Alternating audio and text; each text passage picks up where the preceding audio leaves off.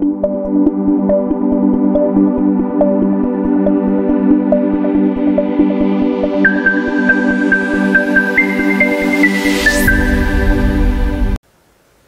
guys, this is Prasenjit Ghosh and welcome to the Masterful Master.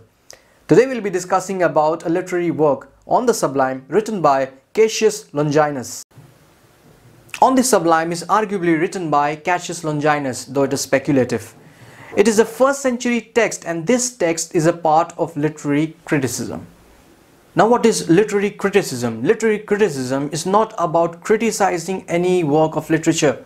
It just means that you are providing an opinion about that work. Longinus is one of the most important literary critic when it comes to Roman criticism. Longinus is also known as the first romantic critic by James Scott because of his views on imagination and passion, which are similar to that of romantic writers. Longinus was inspired by Plato just as Horace was inspired by Aristotle. On the Sublime is the work on literary criticism, and in this work Longinus talks about what is good writing. The goal according to Longinus is to achieve the sublime. In philosophy, sublime is the quality of greatness. Another quality of sublime is that it can't be measured, initiated and calculated. On the Sublime is written in epistolary form.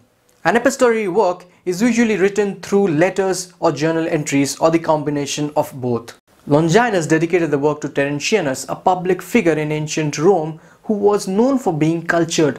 In the 16th century, the treatise was published by Francis Robertello. According to Longinus, the function of literature cannot be restricted to instruct, delight or persuade. There is also a willful requirement of readers in order to be instructed, delighted or persuaded. The sources of Sublime are of two kinds, inborn sources and acquirable sources. According to Longinus, 5 features is present in any work which is true sublime.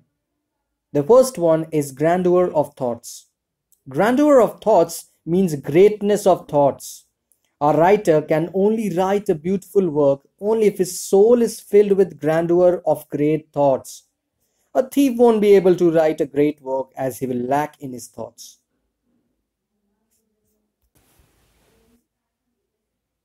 The second feature is noble diction. Now what is diction? Diction is the verbal order, that is rhythm, rhyme or harmony. Use of words, rhythm or rhyme should be good in order to achieve sublimity.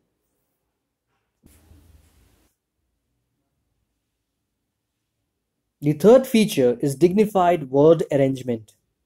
A good work will always have a good choice and arrangement of words. That means proper striking words will hold the attention of the readers. The words should be such that it imparts grandeur and beauty to the text. Strong emotion and passion. Emotion should be strong and it should be naturally expressed in lofty and elevated language so that it can move the readers with pleasure and persuasion.